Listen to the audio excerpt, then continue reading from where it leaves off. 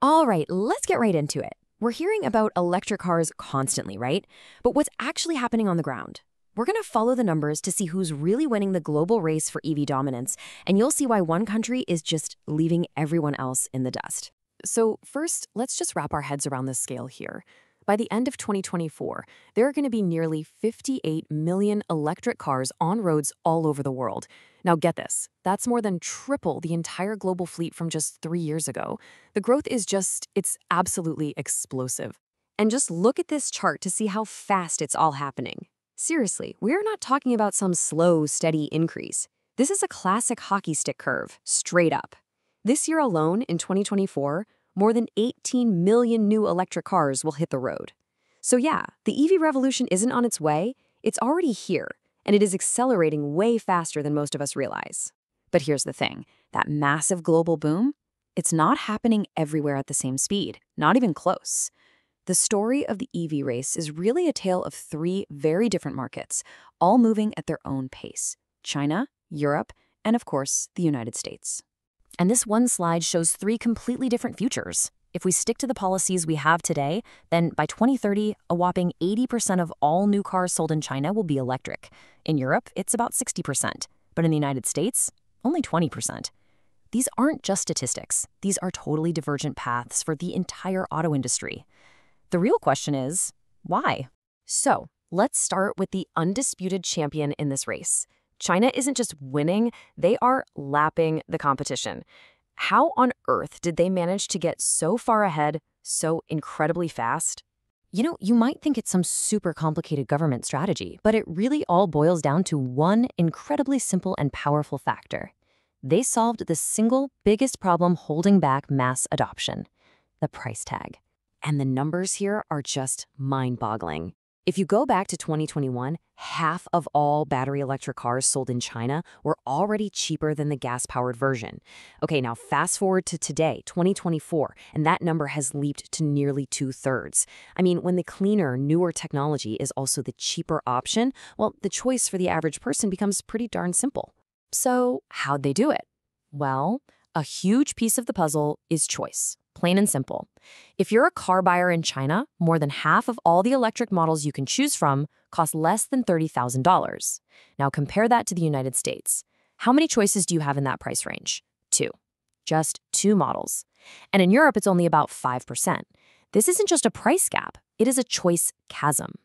Okay, now let's jump over to Europe, where the story is completely different. The ambition there is super high, right? They've got strong climate goals, tough regulations. But that top-down ambition is slamming head-on into a bottom-up reality for consumers, and that reality is affordability. I mean, the cost difference when you compare it to China is just night and day. In Germany, which is Europe's biggest car market, a small electric car is still around 45% more expensive than its gas equivalent. Meanwhile, in China, a similar car is 50% cheaper. So as European governments started pulling back subsidies in 2024, sales growth just flatlined. Because for a lot of people, the math just didn't work anymore. And that brings us to the United States. After a really exciting burst of growth, the American EV market has hit a major speed bump. All that initial momentum has slowed down a lot. And you can see the slowdown clear as day right here. In 2023, the market grew by a pretty solid 40%.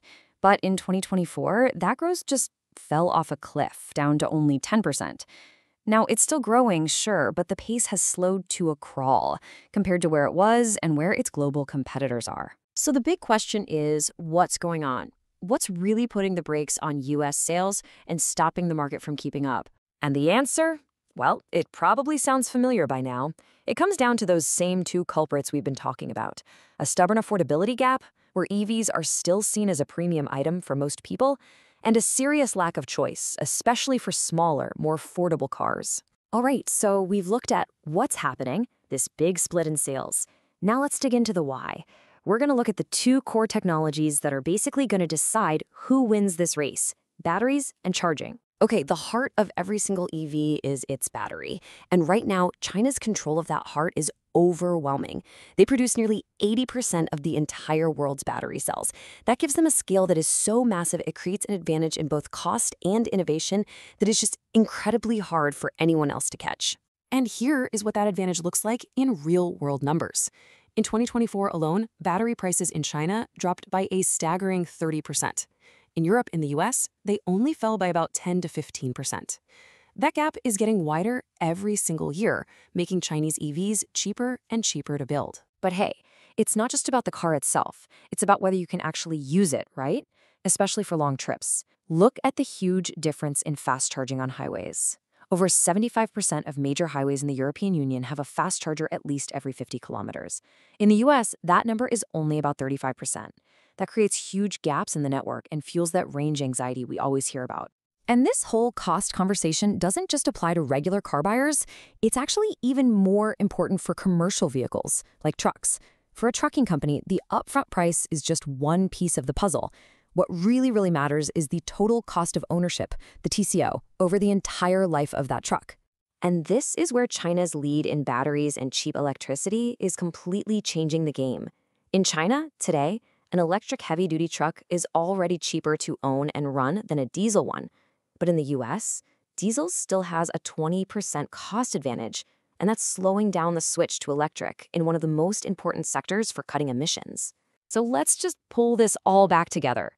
The global EV market is at this huge tipping point, but it's tipping at very different speeds in different places. China is on this hyper-aggressive path towards almost total electrification. Europe is trying to follow, even with some bumps in the road. And the US is on a much slower, much more uncertain path. These different futures are being decided right now.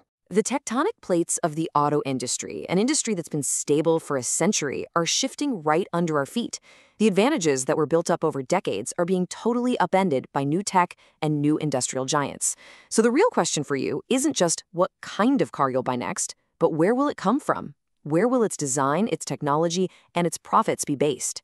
The race is on, and the map is being completely redrawn before our very eyes.